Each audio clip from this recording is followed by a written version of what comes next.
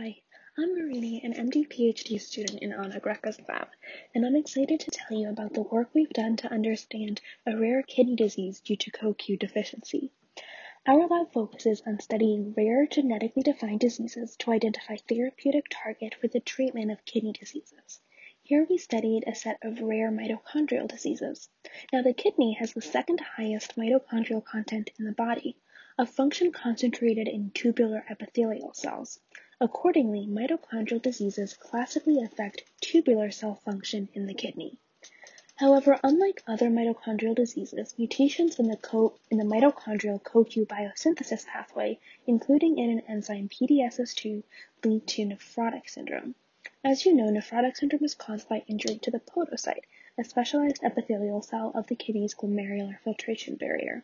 However, the precise mechanisms by which CoQ deficiency leads to selective podocyte injury remain unclear. To answer this question, we use the PDSS2 KD mouse model. This model has a missense mutation in the PDSS2 enzyme, and these mice have been previously characterized to have nephrotic syndrome. We chose to do single nucleus sequencing on these mice, hypothesizing that the resolution afforded by single nucleus sequencing would allow us to identify podocyte-specific pathways for therapeutic intervention. As you can see, at 5 months of age, these mice have classic histologic signs of nephrotic syndrome, including podocyte foot process effacement on EM. When we performed pathway analysis on the podocyte cluster, we found a podocyte-specific upregulation of MAP kinase pathway genes in disease. Therefore, we targeted this pathway using the BRAF targeting compound GDC0879, and we were very excited to see that following 14 days of treatment, diseased mice had a significant reduction in their urine albumin, a marker of podocyte injury. We then wanted to better understand the underlying mechanism and metabolic perturbations in these cells, and therefore developed an in vitro model using shRNA knockdown of PDSS2 in mouse podocytes. We hypothesized that podocyte injury could be due to either a deficiency in CoQ or a buildup of upstream toxic metabolites. First, we characterized the known functions of CoQ to assess the effect of CoQ deficiency in these cells.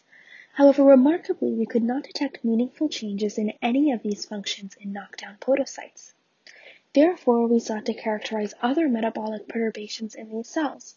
We found that in the conditioned media from these cells, there were elevated levels of polyunsaturated fatty acids, or PUFAs. Furthermore, arachidonic acid, one of these PUFAs, led to selective cell death in knockdown podocytes compared to controls. We wanted to validate this in vivo. Therefore, we used GPX4 as a transcriptional readout of exposure to PUFAs.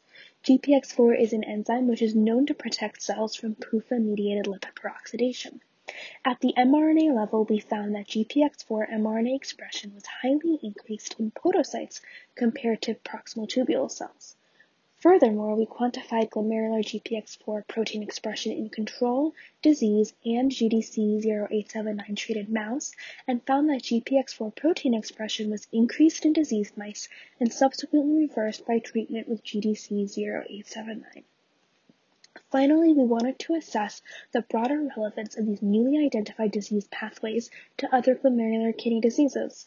For this, we used the NephroSeq database, which is a publicly available human kidney gene expression database. We chose to look at the expression of MAP kinase pathway genes and GPX4 along with proteinuria as a readout of podocyte function. Similar to our data, we found that in human glomerular samples from patients with FSGS, proteinuria was correlated with both RAF1 and GPX4 expression, and that RAF1 and GPX4 expression were correlated with each other. Therefore, in conclusion, we have demonstrated that single-nucleus sequencing of CoQ-deficient mice revealed a therapeutically targetable perturbation of the MAP kinase pathway in podocytes, and that podocyte injury was reversed by the BRAF targeting compound GDC0879. In vitro metabolomics revealed a perturbation in PUFAs, which was validated in vivo.